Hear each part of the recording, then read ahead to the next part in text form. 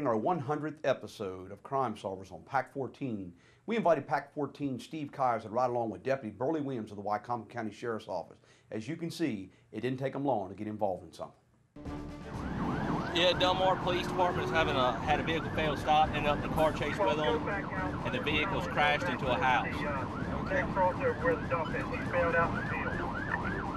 Position yourself on Mallard Drive, 10-4. You down behind, Greenway Apartment. Step west correct. We're down 456. Come on over here to the other side.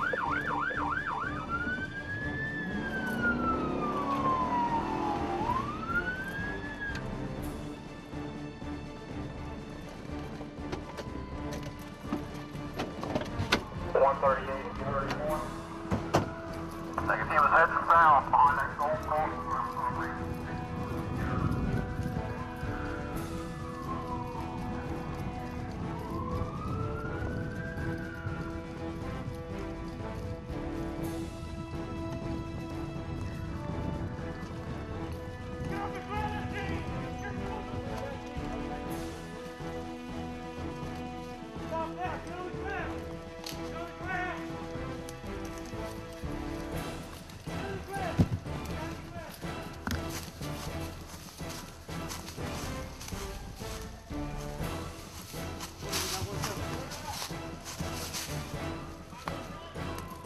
Got one in custody! One in custody! We're okay!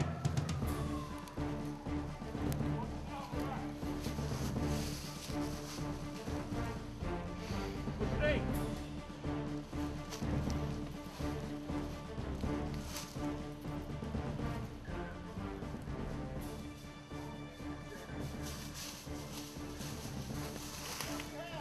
We got one! There's one more with him. Where's your buddy at? Where's buddy at? Where's your buddy at? Where's your buddy at? Where's your buddy? This way, the woods is over there. This was the first one come out. I heard someone running back that way.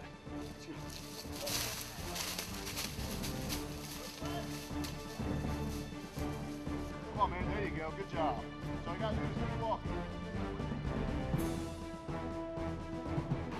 Huh? That's how you lie? You have the right to remain silent. I suggest you use it. That's how you You lie? have the right to remain silent. Use it. That's how you... I'm Deputy Williams with the Wicomico County Sheriff's Office. What just occurred was the Delmar Police Department had a car chase with a Florida-registered vehicle.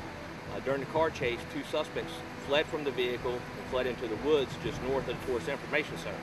Myself and Trooper Perot from the Maryland State Police were able to cut one of the suspects off in the woods. After a small foot chase ensued, we were able to apprehend that subject.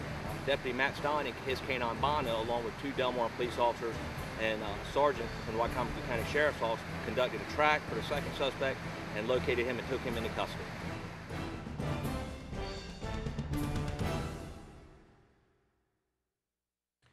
Folks, thanks again for joining us on this episode of Crime Solvers on PAC14. Without your viewership, this program could not be near as successful as it is. We look forward to another 100 episodes of Crime Solvers on PAC14.